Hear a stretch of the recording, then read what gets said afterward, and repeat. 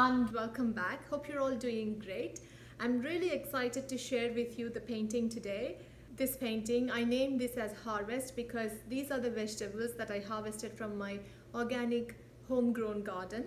So I composed them and I painted this in acrylics. I wanted to share with you. Today's video is a detailed video on how I achieved aubergine and the chili in acrylics on canvas. Hope this would be a helpful video. Pick a subject. Here I picked aubergine from my garden and also this green chili.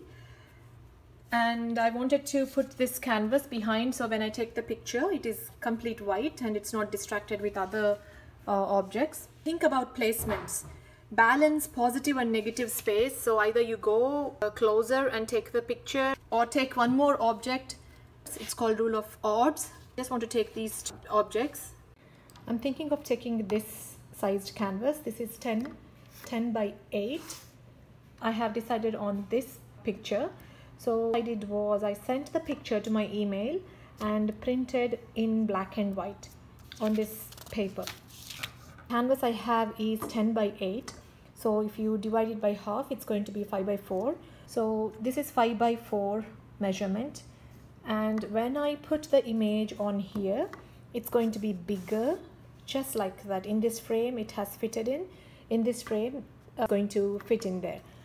So now with this one I'm going to do grid. So now I'm going to grid this with this ruler. I'm going to take 1 inch squares, 2, 3, 4, 5. Same way here. 1, 2, 3, 4, 5. I'm going to join these two lines. If you take 1 inch of measurements for 5 by 4 paper, you need to take 2 inches measurement for 10 by 8 canvas. And here also I'm going to take 1 inch measurements. 1, 2, 3. I'm going to join these two.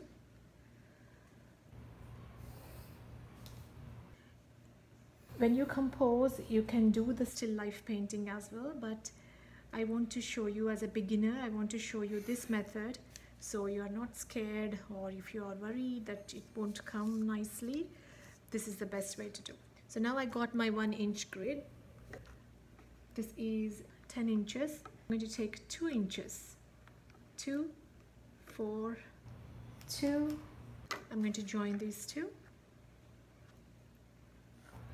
Okay, on the canvas, instead of using a pencil, I prefer to use wine charcoal.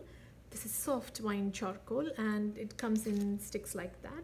This is really amazing. So I'll show you why it is amazing. I have drawn my circle and you can wipe this off like so. Pencil, it won't go, it sticks. That's why I'm using this.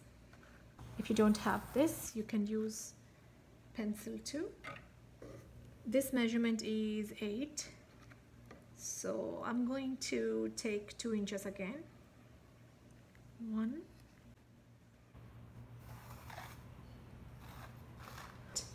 This is the grid.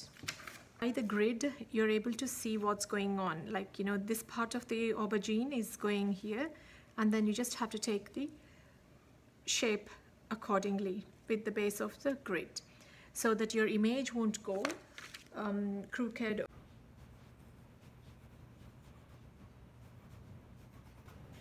There will be errors, it's okay, you can always adjust. This is just a rough sketch.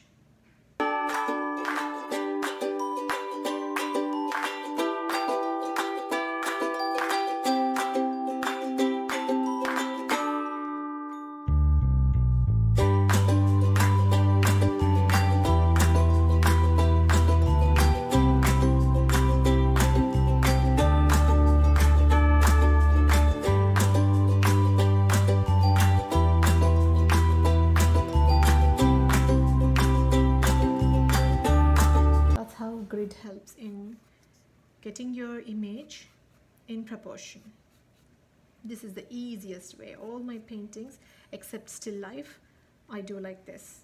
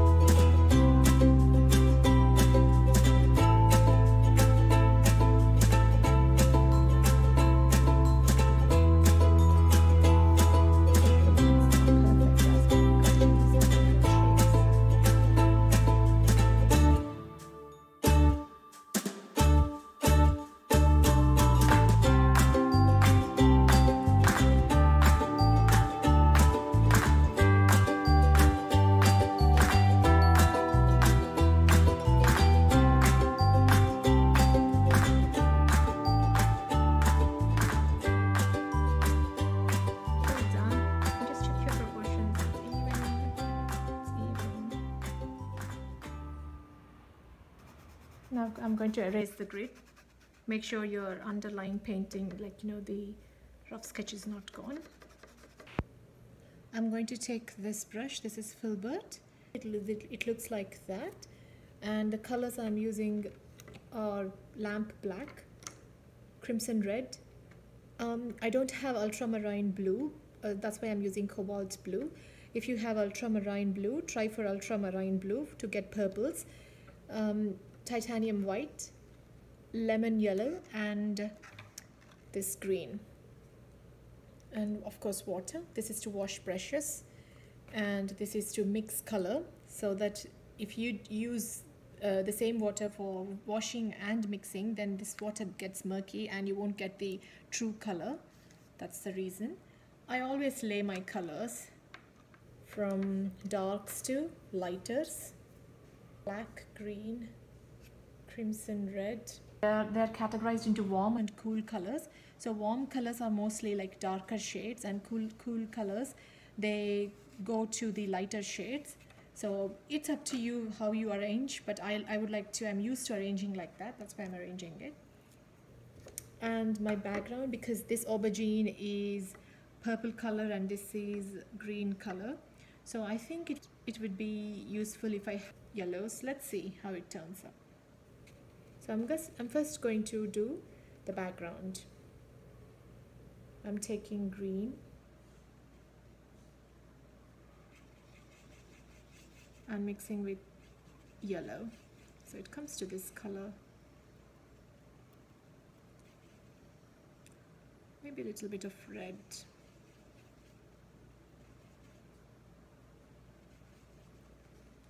I think this should be okay.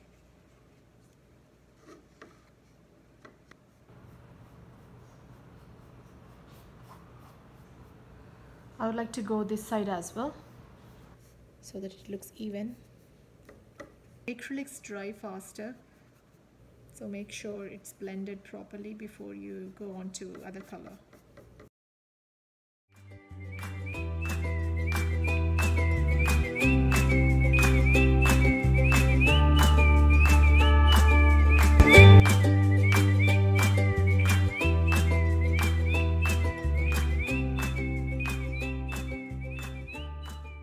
Don't like it, you can always change it. Once this is dried, you can always change the color. Don't drop the brushes like that, this will spoil the brush. So gently go just like that.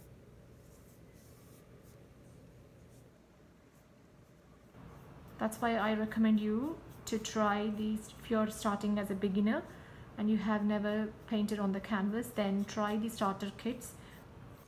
We usually get starter kits like with different shapes of brushes and also paints as well, different shades of paints. And generally we don't need so many colors to achieve something. Say for example, here I'm using 5 colors, 6th color here as a background. So I'm trying to mix them and blending them to get different colors. So just try to explore. As you explore, you will find colors and you will know what the color palette does. And also you can save a fortune on buying all the colors.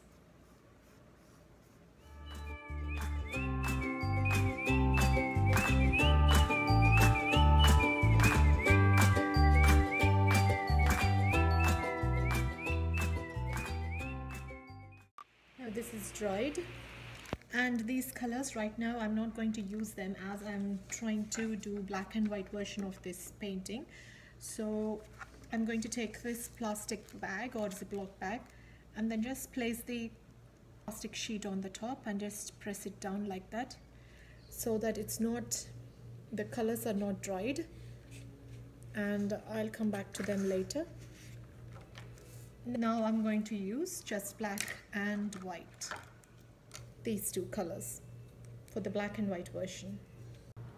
This is my reference image.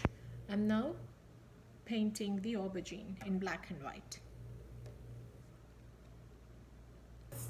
It looks a little bit of white mixed, so I'm going to take this blend, more white.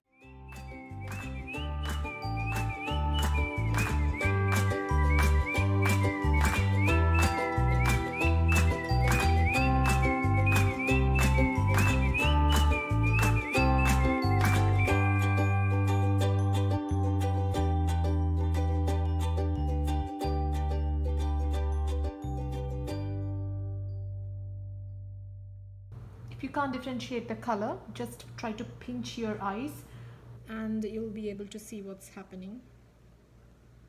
I'm trying to pinch my eyes to see that is a little bit of white here. As we paint, everything makes sense. And then again, it's coming to black. Just blend in, blend, blend. Always try to blend so that there are no sharp edges. For blending, I use different brush. So these needs to be blended right at the same time before the paint dries. So it's just kind of going over it, over the line, like that.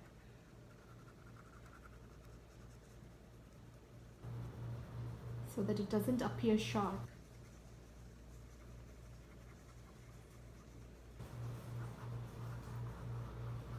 I'm doing this one. It looks like a crescent moon, semicircle one. So I'm just going to, do the same here. And then it blends here. Again, we need to blend this in. So that it doesn't appear sharp lines.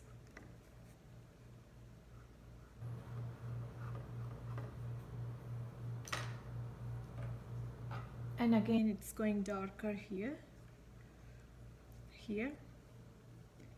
just that bit.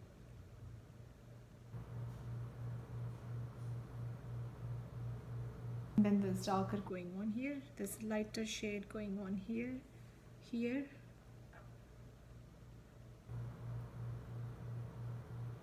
Go as the shape goes, because aubergine shape is like that, and also when you look at the real aubergine, the lines go circular way. So if you do your brush strokes like that, then you will get that bulging. I'm going in circular motions, so I bring that bulging texture on a two-dimensional surface. If I go horizontal like that, then it looks like it's flat.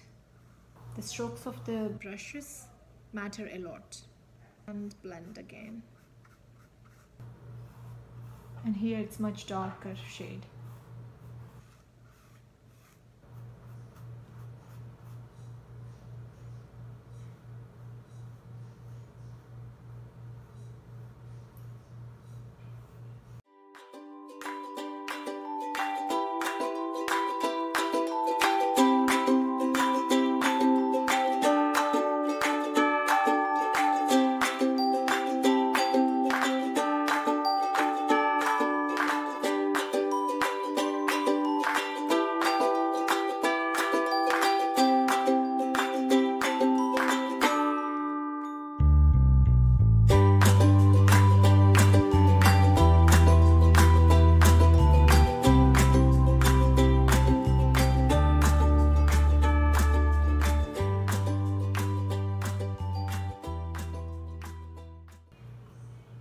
And now, as you can see, there's a lot of white here. So before it dries totally, I kind of go over it. This is highlight. So for you to achieve highlights, you need to let the paint dry, and then once it is dried, you just go there and then blend.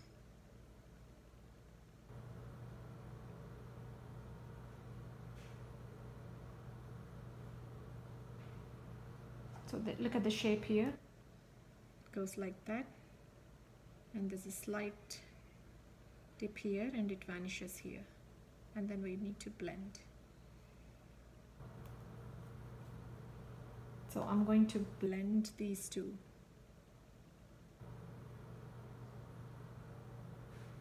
Just bring the line, the sharp line, into the other surface, other color.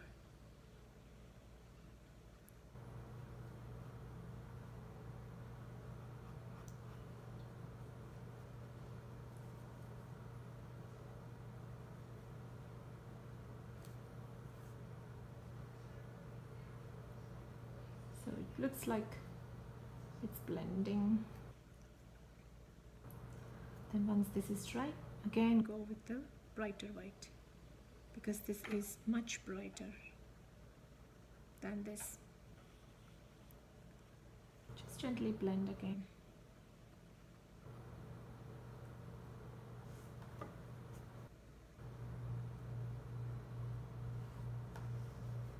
And again we need to blend.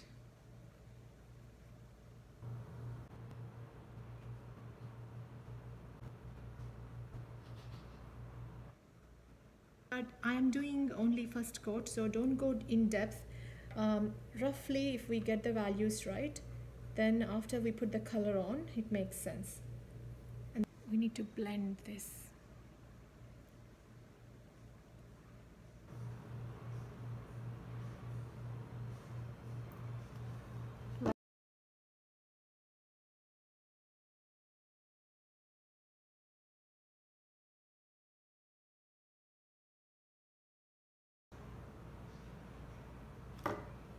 Look at the shape of this one. I'm trying to copy that.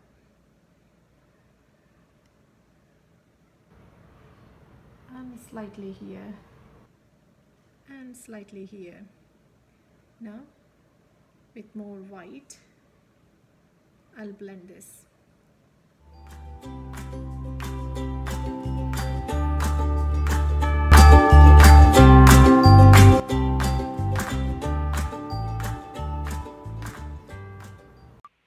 See the shape of this, it looks like a triangle, right?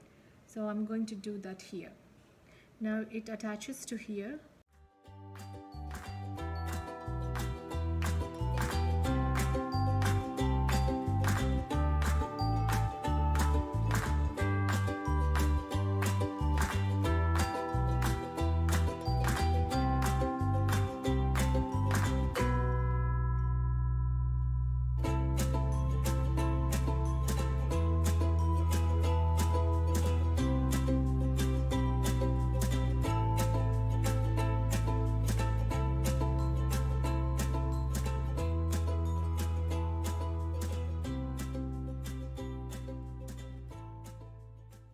Now that we have our values on this one, so I would let it dry. We'll move on to this chili. Once this is done, I would let it dry before I go on to the colors.